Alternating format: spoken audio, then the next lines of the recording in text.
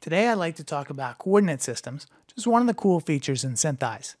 First off, the coordinate system, you can see from the little axis in each of the different viewports exactly where each axis is going. So here we've got X going to the right, Y going up, and Z towards, which means Z coming up out of the screen towards you, the viewer.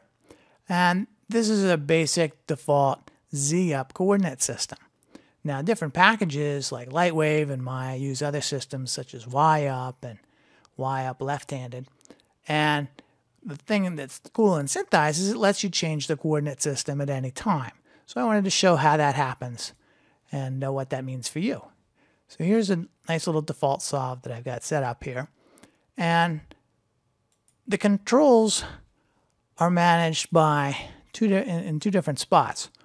First off, on the preferences, here you'll see this little drop-down box that gives you the three basic settings.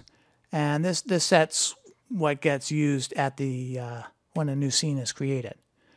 But for any scene that you've already got, you want to look at the scene settings dialog instead. And now if I bring that up, here's our scene setting. It's set at Z up. So let me just change that to be Y up for Maya. And now if you look over there, you'll see that the axes are switching back and forth as I change it. And nothing else is changing in the image. Really, and the key point about this is the top view always stays looking the same, the left view always stays looking the same, and the front view always stays in the same spots. So SynthEyes is going and adjusting the coordinates for you so that your views, the views that you can see and understand, stay the same no matter what this coordinate system is. And to show even further what's going on, let's take a look at this constrained points view. And you notice I have this one point selected here, and I'm just going to go and change its coordinates a little bit to make it easier to see what's going on. And now, let me bring that back up again.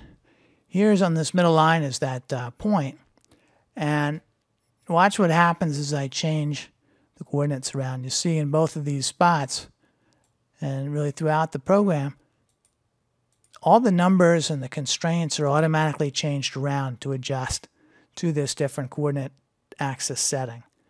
So you can be working in a Z-up coordinate system for going to max, and then if you need to talk to somebody who's using Maya, you can just quick go and switch the coordinate system without having to change anything really in your scene. And that way they'll feel right at home. The exporters in SynthEyes do that internally.